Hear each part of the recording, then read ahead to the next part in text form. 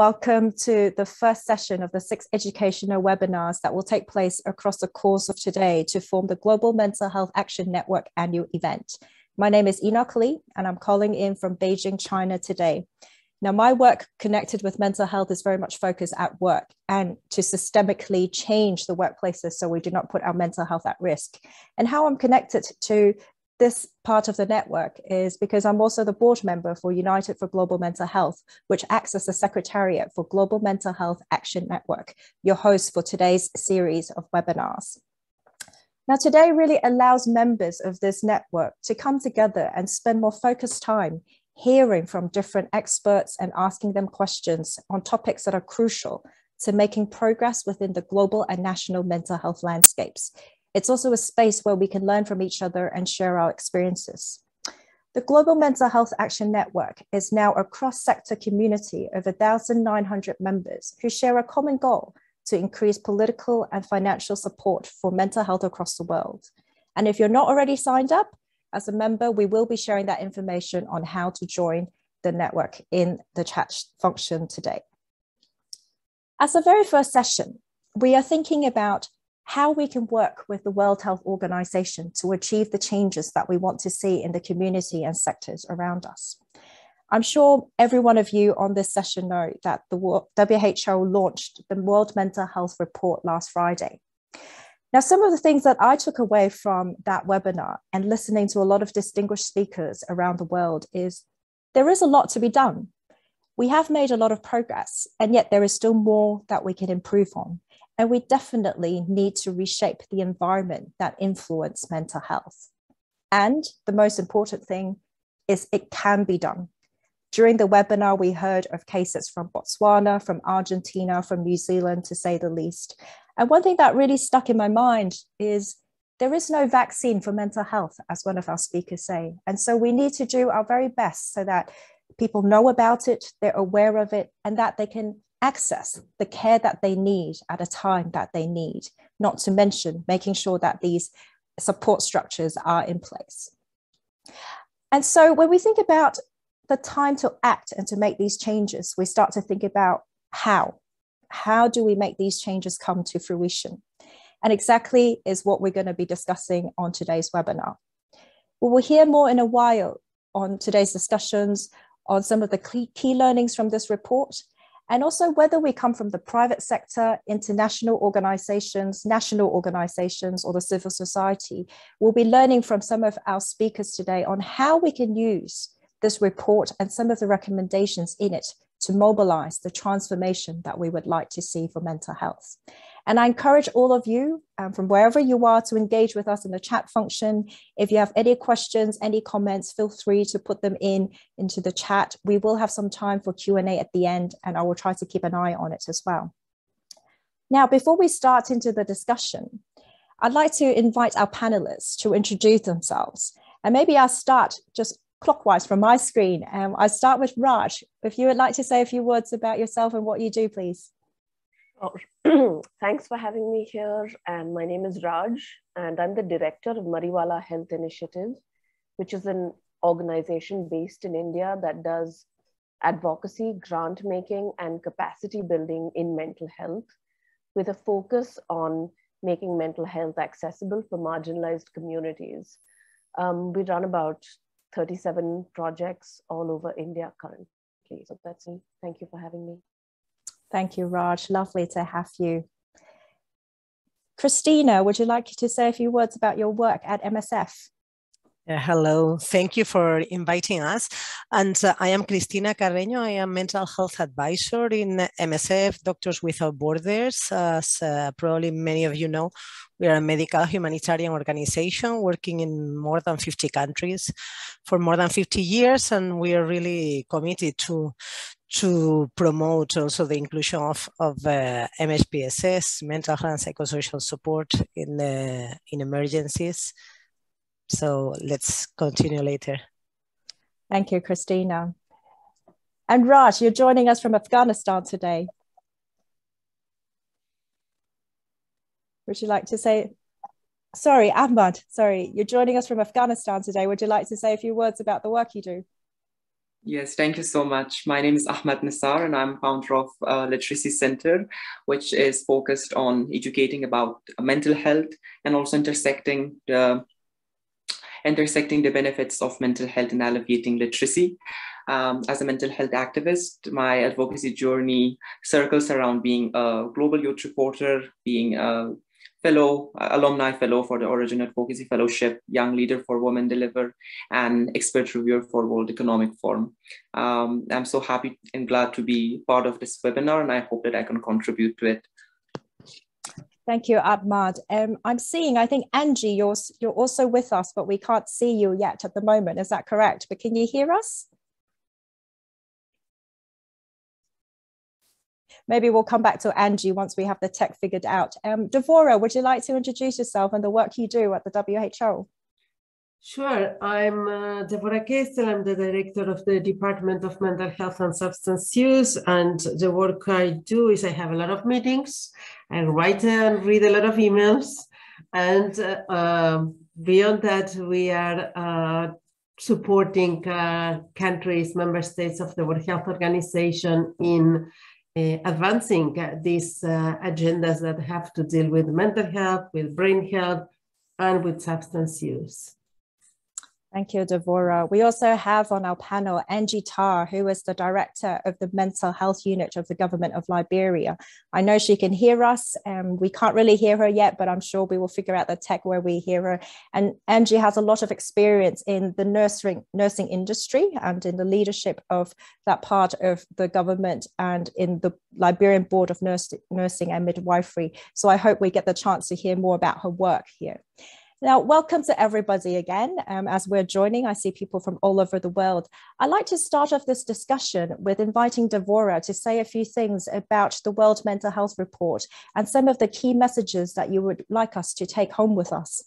Over to you, Devora. Thank you so much. Now with muting and unmuting, struggling a bit.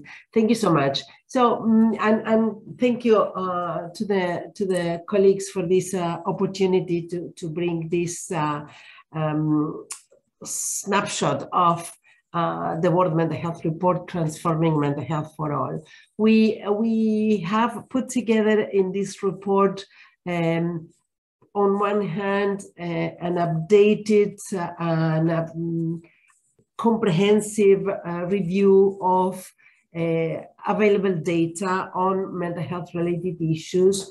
And we analyze the different areas or components that are related to mental health, whether it is determinants of mental health or issues that have impacted significantly mental health, like COVID-19, issues of human rights and human rights violations, but also what are those rights that we should protect and promote, and stigma, but then also promotion, prevention, and treatment and recovery. So we try to be as comprehensive as possible. But if we focus on the take-home message, we have to summarize them around the three paths for transformation. And the first one is the need to deepen value and commitment. We believe that mental health must be valued as an integral part of health and well-being, but also as a human right, as mentioned before. Health is a basic human right, mental health is part of it. And it has to be also considered as a component of public health approaches, social well-being, and sustainable development. So we understand that by giving this value to mental health, then commitment and investment by all relevant stakeholders will come as a consequence, also as a next step. And so we are promoting or highlighting the need to take care of our own mental health on one hand, but also then on supporting people with mental health conditions and ensuring the inclusion of people with conditions in every step of the mental health system decision processes, and then the investment, as I was saying, by all stakeholders in terms of human resources as well as financial resources. Then we go to a second path for transformation, and that is the need to change, to reshape environments. And concretely, it's about protect our mental health and prevent mental health conditions. And then for people with mental health conditions, is an opportunity to play a role as everybody else in the community that where they are. And it is also about the need to understand the social and structural determinants of mental health and intervene to reduce risks whenever possible, to build resilience and to limit barriers for people with mental health conditions, but also means having adequate policies at every level as needed. We consider that it is important, the role of the individual in this process, but it is not just the individual that has to make it all. Policies should be in place and all stakeholders should play a role, as I was saying. We need to also promote then interventions in different spaces beyond the individual work that are, for example, home, when preventing violence against women and children will have, of course, an impact on the development of mental health for children and for everybody else in that context. Are also interventions in school to prevent bullying, for example, or in the workplace, but also at the community level. And healthcare services have also a big role to play, where the attitudes towards people with mental health conditions needs to change to promote better healthcare for people with mental health conditions, but also eliminate any form of human rights violations and promote inclusion of people with health conditions, mental health conditions. And then the nature, of course, with the importance of green spaces and the impact of climate change and mental health. So all this is what we have grouped around the concept of reshaping environments. And the third path for transformation then is the one of mental health care and the need to strengthen mental health care. We need to change where, how, and by whom mental health care is offered. We need to reorganize mental health services, and on one hand we promote care, mental health care be moved away from custodial care in psychiatric hospitals to community-based mental health services. And you can find in the report a very detailed description of a pretty exhaustive variety of mental health, community-based mental health services that countries have developed according to their context, possibilities, resources available, etc. And then on the other hand, services and programs for people with mental health conditions should be complemented with services and programs for common conditions, not only the severe, but also common. And there are out there a number of tools and resources that should be really made available more massively, perhaps. Sorry, that was my computer. We described then in the report also a network of mental health services that should be established not only as specialized mental health services, but are incorporated in the health sector. And mental health should be part of the health sector, and a person should be, the attention should be given to mental health when somebody approaches a health professional for any other physical condition. There may be issues of comorbidity or mental health challenges across the life course. And so children, adolescents, older adults, as well as I said, other diseases or conditions such as HIV or TB or diabetes or etc. So this mental health not being isolated, but being part of the health service and offered at primary health care level. That is really a very important component. And the third piece of this network of of mental health care should be outside of the health sector: education, housing, justice, of course, other sectors that should incorporate mental health as part of their areas of responsibility when dealing with people at any level. So we believe then that by promoting these three paths for transformation and taking concrete action in each one of them at the level that countries are able to, and with a plan that will suit the needs of that specific country, then we believe that mental health will be accessible and affordable for all. I will stop here because I don't know, I didn't check my timing and I don't want to say too much more in this first round. So over to you, Enoch. Thank you. Thank you, Devora. Thank you for giving us a snapshot of this very comprehensive World Mental Health Report. And indeed, it's not just my comment. We can see in the chat that some of the comments coming in saying that, for example, Sue was saying she really liked on page 254, the infographic on all the key shifts that we need to do across the sectors that you have mentioned as well. And so one of the point that you mentioned, in reshaping our environment, obviously the environment, the context we work in is extremely important on how we implement some of these recommendations. So I'd like to turn this first question to Cristina. Your context, your environment is emergency settings. And so what are some of the important messages for you in this report for people working in emergency settings? Yeah, indeed. We work mainly in emergencies. Well, first, I would like to congratulate Devora and all WHO team for this really comprehensive report. We think that this is going to be a very helpful tool for us and to really push for MHPSS to be properly integrated. So there are a lot of key messages. I would like to highlight some of them. The first one, of course, is that everyone has a right to mental health, that people with lived experience are crucial stakeholders in mental health. I think this message is highlighted several times, that there is a promotion of a right-based, person-centered recovery approach that we think also it's crucial. MSF is committed also to the Quality Rights Initiative, and we think this is something that we need to continue working on.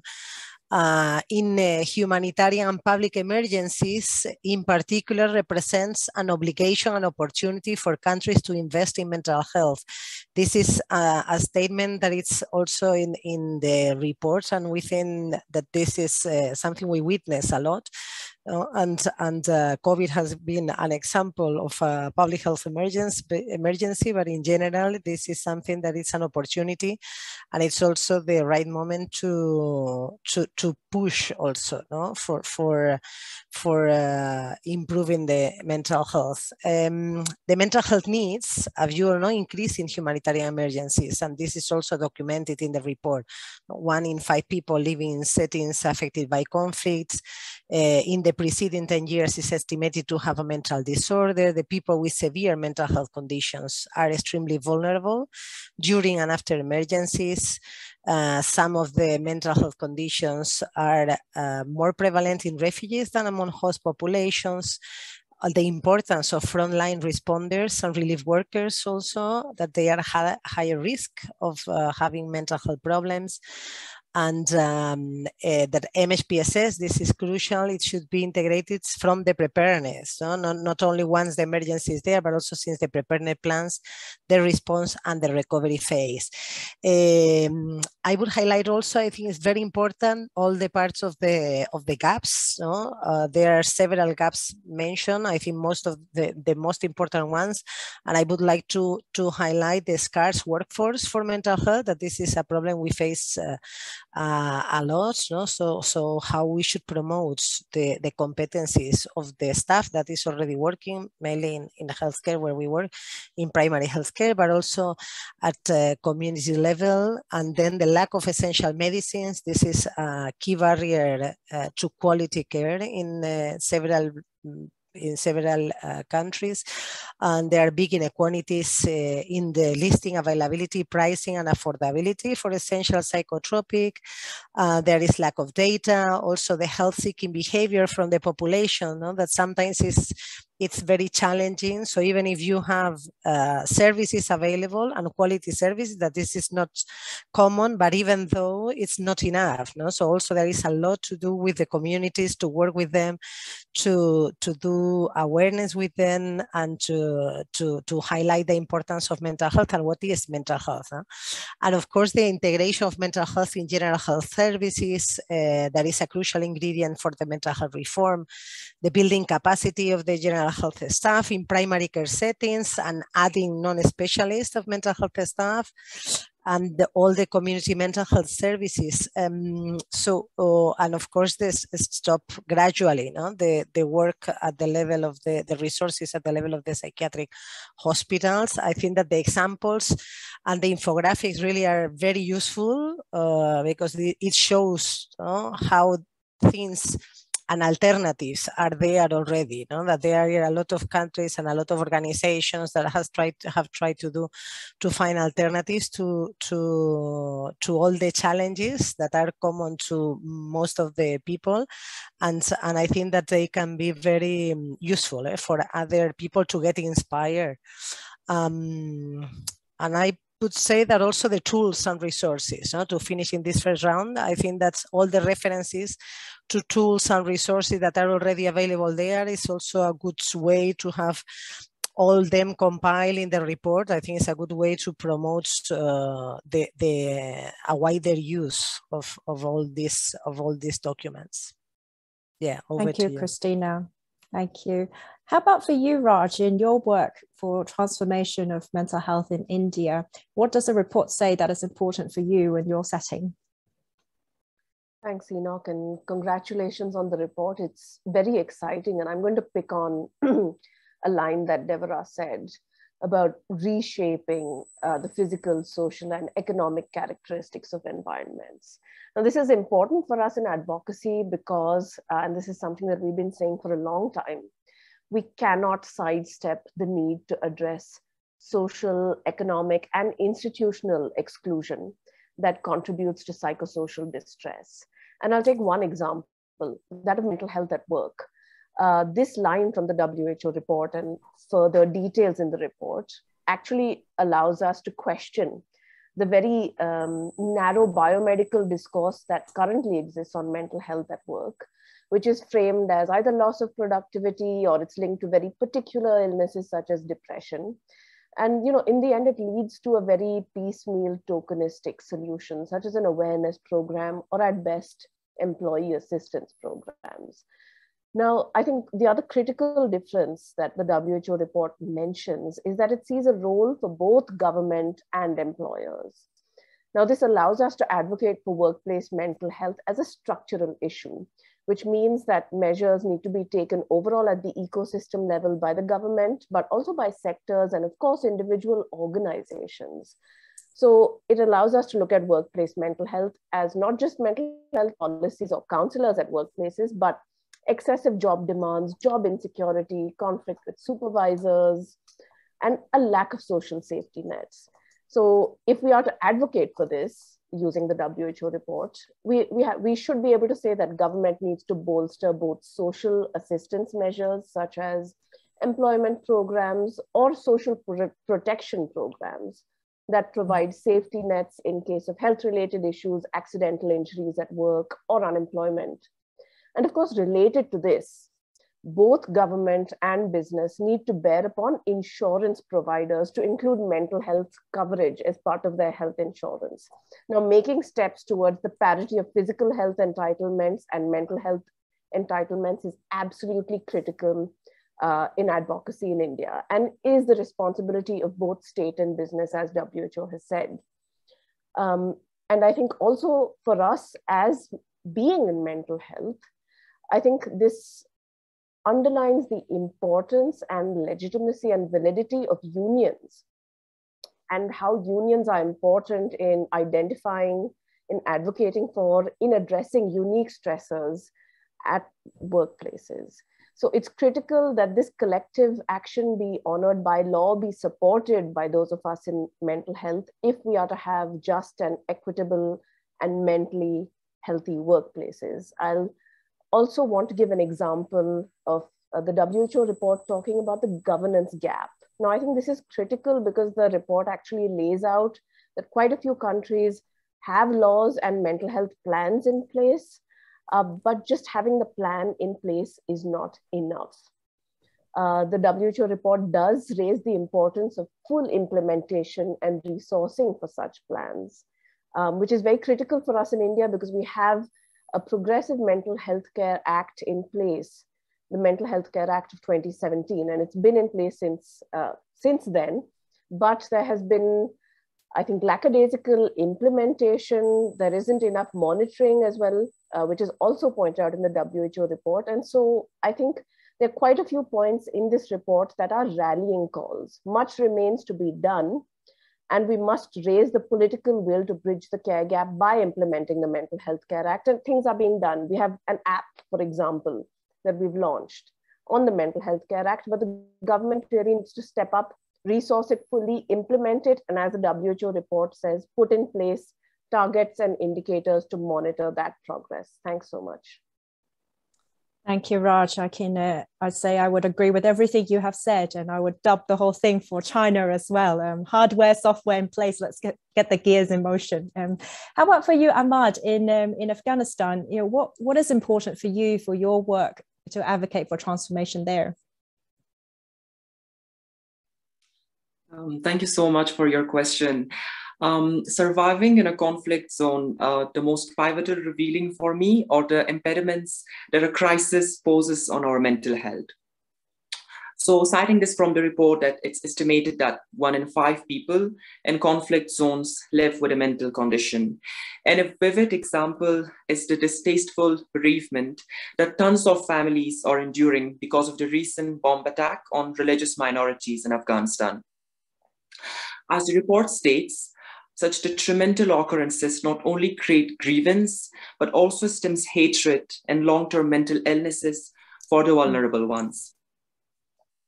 The complications, however, are doubled within the cross-sections of wealth and marginalization based on our social status. And the irritating statistic that reveals a 29% difference between implementation plans in low-income and higher-income groups is an unsurprising example of the existing gap between accessibility and affordability. Another challenge in my context is the low literacy we possess on this crucial topic, to a point that it's considered too negligible or stigmatizing to be resolved by some. Such instances urge us to reframe our vision for the future of mental health while taking equality and inclusion in mind. Particularly, my advocacy work foregrounds social emotional learning and community-based intervention as the foundation for change. Primarily, this is to alleviate the exhausting pressures that adolescents face as they identify their roles, and secondly, to direct their untapped potentials into a catalyst for change rather than reinforcing risky behavior problems. On the other hand, for collectivist South Asian cultures, the community plays a central role around decision-making and burden sharing. So even superficially educating our communities can go a long way into improving mental health of an individual. Under conditions where schools are banned for girls in Afghanistan, or a child can't attend school due to labor, their strongest support system comes from their surrounding communities. But let's think for a second that when their families say that you should get married instead of going to school, how will their mental health get impacted in this regard? So therefore, community-based interventions must be highly centralized in such contexts. These overlaps noticeably address the possibility of integrating affordable and responsive mechanisms in any context, given that we utilize a context-based approach. Presently, we acknowledge that mental health is linked with each of the SDGs, and it's gladdening to observe how a topic that's been long closeted is obtaining the visibility that it deserves.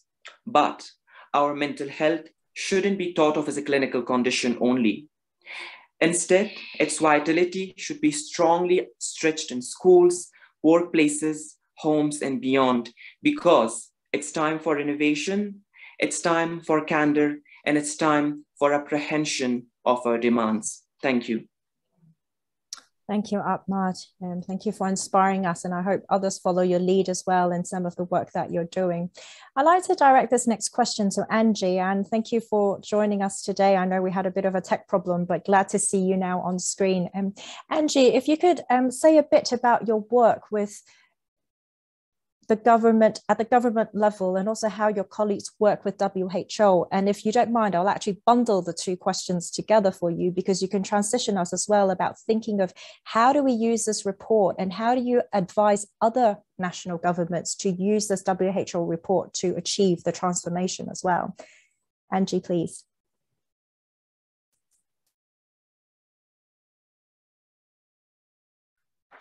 Okay, thank you. I'm sorry that I had this problem from the beginning. Am I audible? Yes. Okay, so how I have my colleagues and the other partners have been working with the issue? That's a very good question. Mental health stakeholders in Liberia, including land ministries, partners such as the Carter Center Mental Health Program, Partners in Health, Médecins Sans Frontières, Cultivation for Users Hope, which is the only organization for persons with lived experience, and many other organizations that we cannot name all. We have all worked collaboratively with the WHO on mental, neurological, and substance use disorder.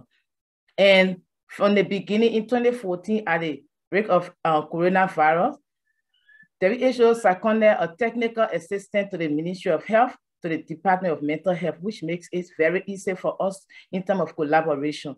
And that person sits at the national level on the technical coordination committee that is established to advise the Minister of Health when it comes to mental health conditions in country. So WHO have provided so much support when it comes to technical and financial support, even with response from the Ebola to the coronavirus. They have supported the MHPSS response team to develop documents like the SOP protocols, training guidelines, and those guidelines have been used to train MHPSS responders that we deploy in other areas.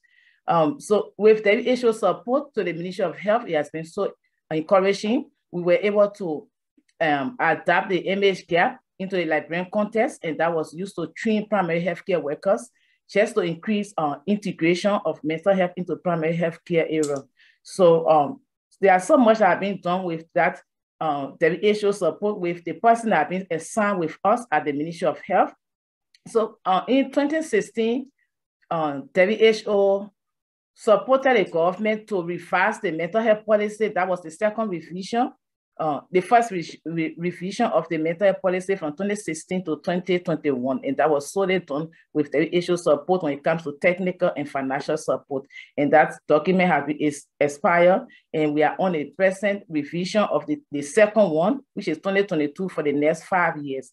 So there's so much have been done when it comes to the collaboration with partners along with the issue work in Liberia. And looking at substance use disorders, there are so many partners in Liberia that are implementing substance use disorder, addiction prevention, and all of those. But these are interventions that we realized at the government level that it was the quality of the intervention, is it evidence-based, how is it provided? So with that, with the coordination with WHO, we were able to conduct a survey to understand the accessibility, the availability, and the quality. So that survey result were used in a few years back that we were able to train addiction professionals in country. So these are all support from the government, from WHO point of view. And also with the same substance use, we were able to get a support from WHO to come up with a national protocol for substance use disorder. So all of these documents are available, and it's not going to be used by the ministry alone, but partners in country. So these are resources that we can make use of to improve mental health and substance use disorder services in country. Yeah, so looking at how the government can achieve transformation in mental health, I guess that was the second question. And so, yeah, so in an effort to do this, the government of Liberia must be able to do a lot of things. the government should be able to fully support mental health and implement mental health policy. As one of the speakers said, having the document is not just enough, but how can we implement it to the fullest? How can we have others involved to join us? Like the report that was launched last Friday, one of the key things was that how can we have others joining us that are not in the health sector and not just the health, we as health professionals, but how? So government should be able to increase domestic funding for mental health. Like in 2019, before 2019, mental health partners in country with the organization with lived experience advocated at the House of Parliament over years, but at least we were opportune. In 2019, there was a budget that was allocated, a budget line was created within the Ministry of Health budget line, and they were able to allocate 25,000 United States dollars for mental health for the Republic of Liberia. That was a start, and it was a big boost for us because it was never available. And from that time, the second, it was augmented to 50,000 Liberian United States dollars. That's where we are now for Liberia when it comes to budget from the government. So yes, it's later, but at least there's a budget now within the Ministry of Health budget that we can count on. So we need to have more advocacy, have all us joining us to see how government can increase domestic funding, not just depending on donors or international partners.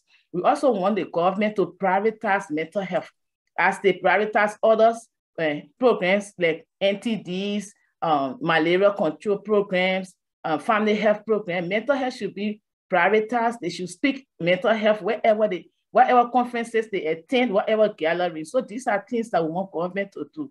To also the provision of evidence-based holistic mental health services is key.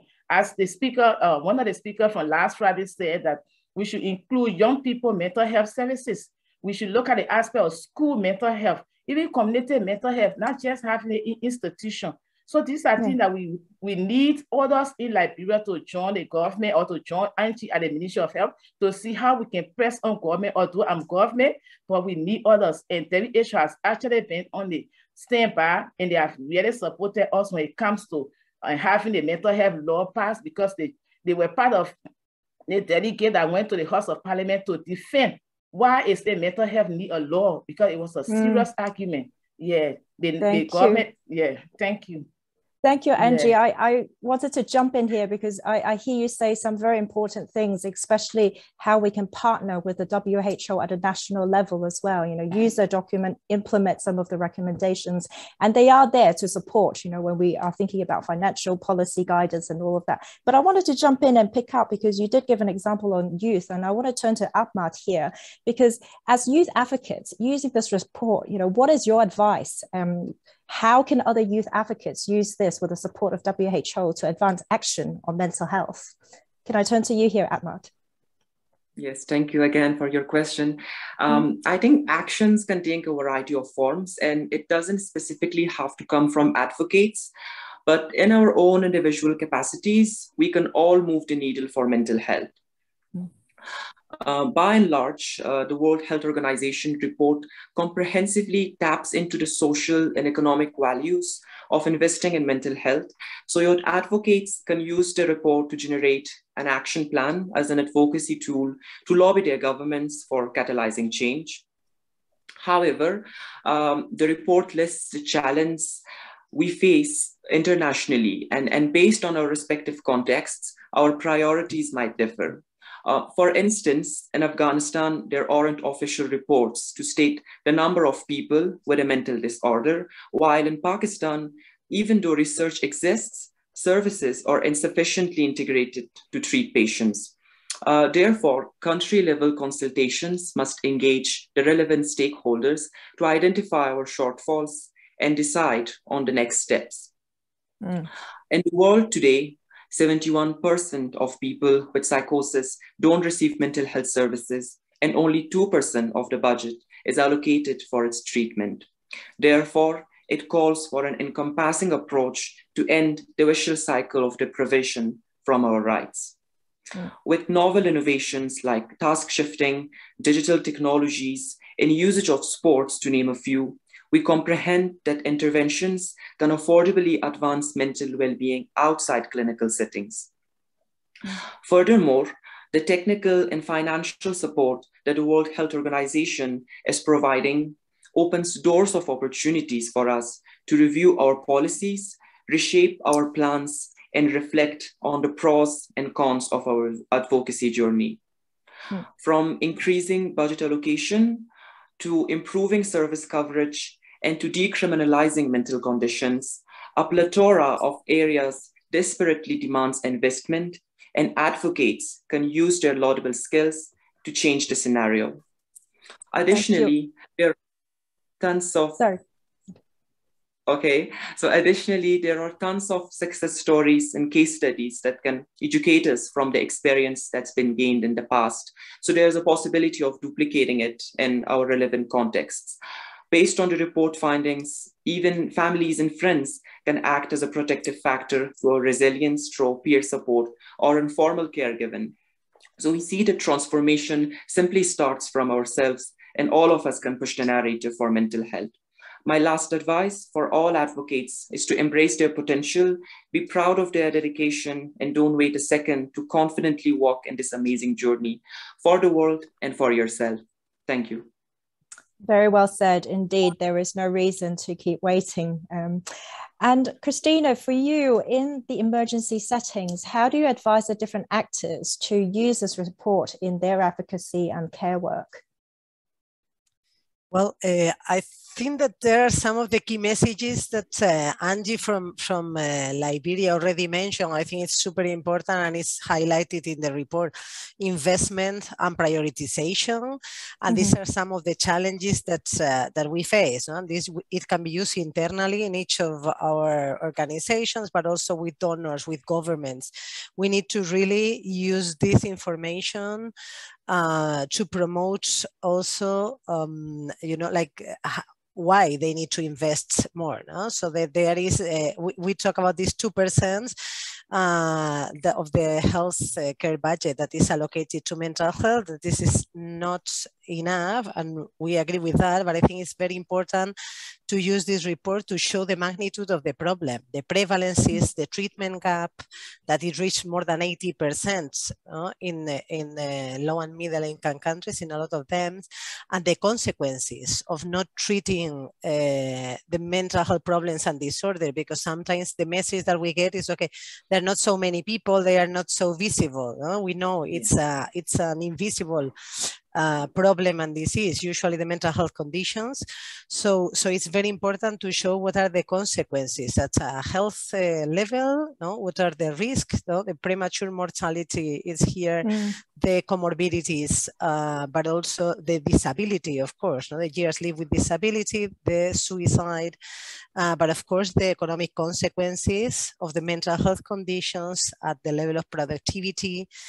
I found particularly interesting there is a vignette on the principle of vertical equity. I think it explained very well in a very short half page what are the consequences. So it's not only a matter of numbers, in absolute numbers, and I think we need to use all this information to show also that there are potential solutions. No? So there are ways of integrating mental health in general healthcare, in primary healthcare, in other programs, the training of non-specialists, and always ensuring ongoing supervision that is very well highlighted, the access to quality medicines.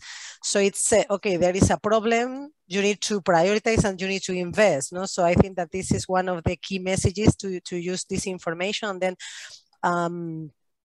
I would say again that for emergencies, since the beginning, when we are thinking of, okay, how would you prepare to an emergency? And then MHPSS needs to be part of that and needs to be well budgeted and designed, no, as the activities.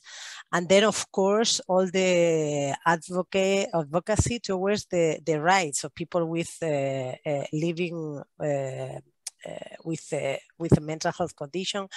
It's really something that we see among health professionals, but also among the communities.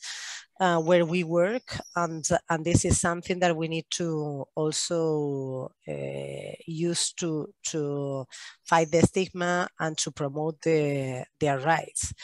Yes. And yeah, I would say that this is our key messages, and to finish is to promote this approach, no, of the rights-based, yes, person-centered and recovery-oriented approach. So decreasing, yes, symptoms, improving functionality is essential, but it's not enough. No? So we need to go beyond that, and we need to aim for full recovery of the people.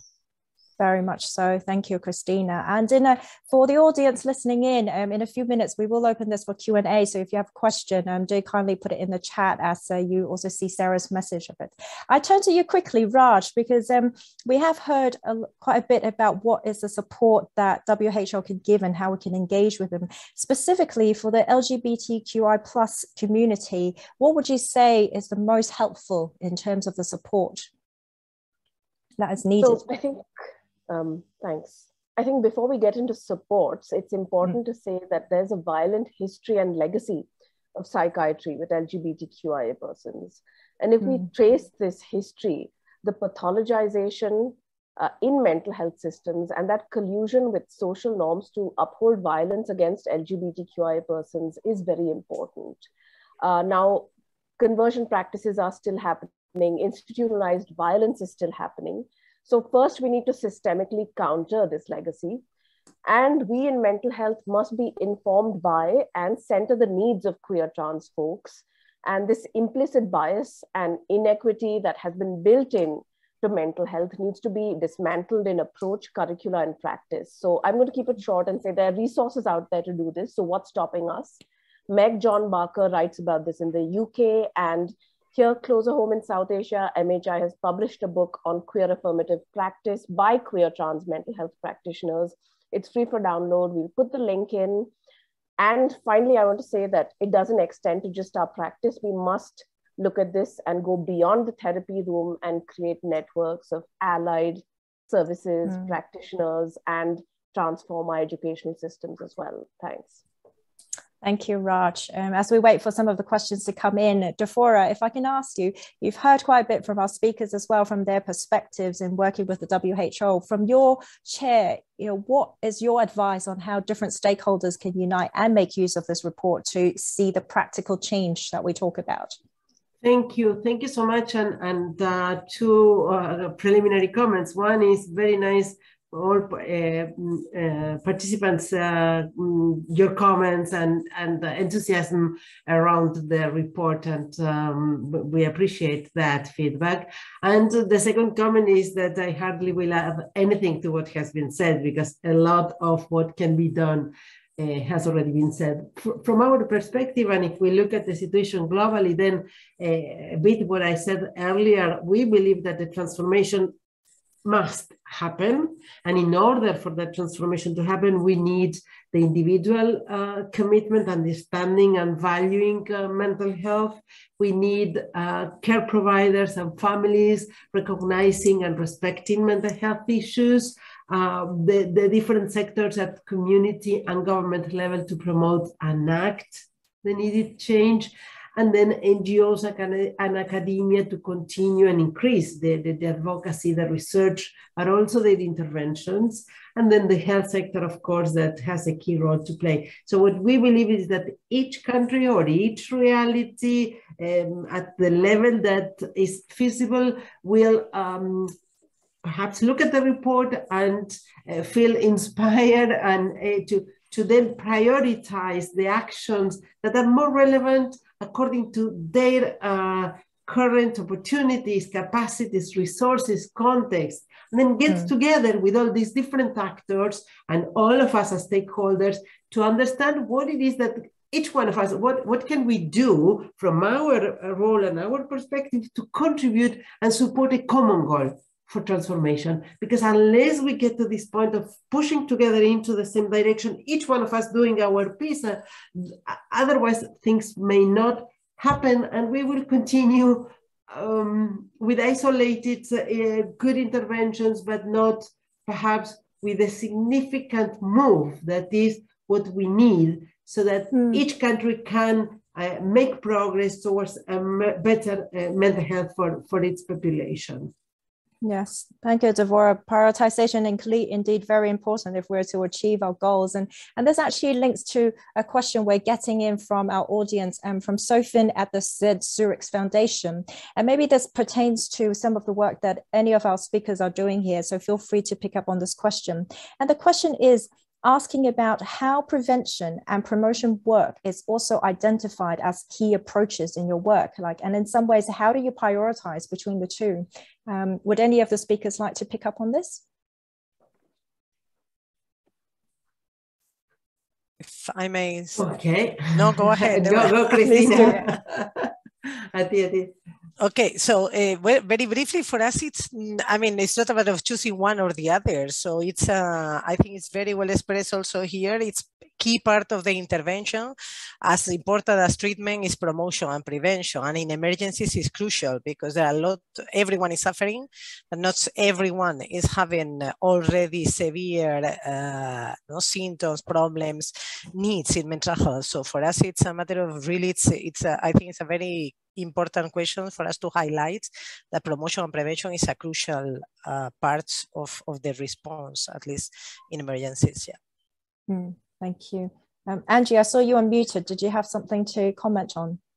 Yeah, so that's I think Cristina already said that, but prevention is one of the key things that we're all working towards because we want to prevent every aspect. That's why we have tried, and that's why the report is clearly saying that we should have others that are not in a health space to join us this time around so that we can all work to prevent it from happening. Because when it happens when it reach the point of treatment where we have to look up for psychotropic medications, where we have to look for other intervention, is very expensive. So for us in Liberia here and other countries, we have that involved mostly in the media aspect, and we also promote person with lived experience in speaking out, giving their experiences so that the community, the family members will help us to prevent the cases from happening. So that's one of the key aspects. It's a very important question that the audience have asked.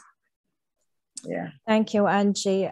We saw another question come in, and perhaps this one is directed to you, Ahmad, about the Afghanistan children. And maybe if you can comment on what might be the mental health needs of Afghan children, and particularly perhaps in emergency settings. Would you have something, would you be able to answer that, Ahmad?